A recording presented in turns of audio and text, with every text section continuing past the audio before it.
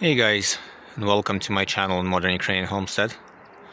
Well, as you may see, I have already 5 of them mounted and put in production. You may notice that I have lengthened the tail a little bit. That was very simple. I just drilled out the existing pinning contacts that were contacting the tail plate to the tail rod and move it back, applied a little bit of support rod, inserted it inside and just screwed it together, and that's it. It works. But take a look, the thing that I'm really interested about. You see, this is the factory M3 with 15 centimeters only lengthened tail, not much. But the wind right now is very tiny one. I cannot show you exactly what's the value, but you may see from the rotation of the weather station that it's really not that crazy. I mean, it's literally 1 point something, 1.3, 1.5, not more, maybe even less. But this is how M3 goes already. You see the rotations? Well, and this is just the moment it blowed a little bit harder, when this self-made one, which sits literally maybe on the same height. The difference is this one is on 6.2 meters right now and this one is on 5. But they both have a clean wind because, you see, there are no obstructions. They both sit above the panel array. And well, it just started.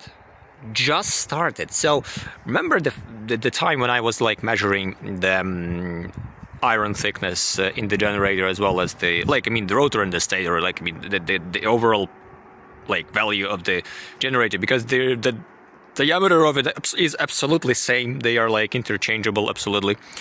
But the difference is that here I have measured 24 mils and here is 26. I don't believe that 2 millimeters only are giving this kind of massive difference. But there must be something else. Probably there is, it's about magnet thickness, or probably the coil, or the number of the rotations used in the coils.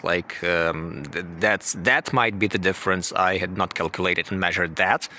But this makes me thinking that if this one is absolutely okay with its 1.65 meter wind well, this one definitely requires a larger one.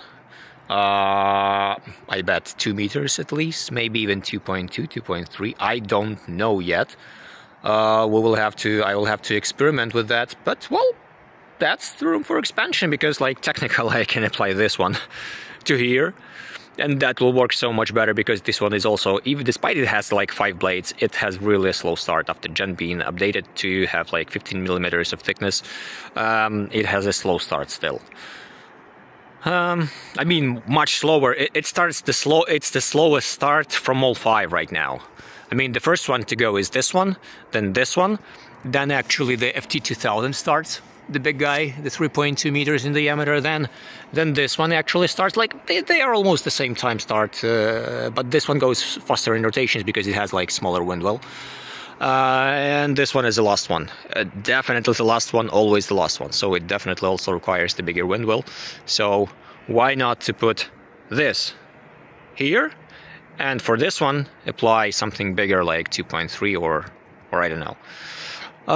Yeah, that's a short update for you for today. I'm just checking now how the stability of this one will be.